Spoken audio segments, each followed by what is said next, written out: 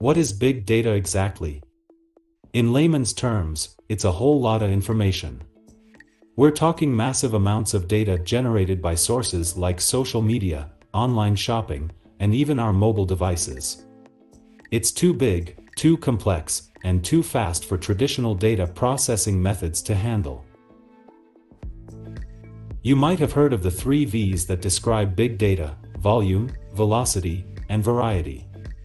Volume refers to the sheer amount of data, velocity is how quickly it's generated, and variety is all about the different types of data, like structured or unstructured. Now, with all that information floating around, it's important to have a way to store and process it. That's where big data technologies come in, like Hadoop, Spark, and NoSQL databases. These tools make it possible to handle all that information and find the insights hiding within it. So, why is big data such a big deal? Well, it allows companies and organizations to make data-driven decisions.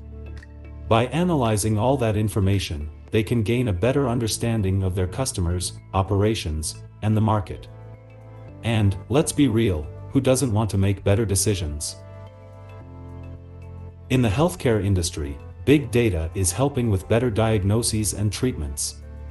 In finance, it's being used to detect fraud and improve risk management. And in retail, it's personalizing the customer experience and streamlining the supply chain. In conclusion, big data is the study of massive amounts of information and the tools we use to make sense of it all. It's changing the way we do business and making it easier for us to make informed decisions. So, there you have it. Big data in a nutshell. And, who knew data could be so interesting? Thanks for watching. If you have any questions or thoughts, leave a comment below. And, as always, stay curious.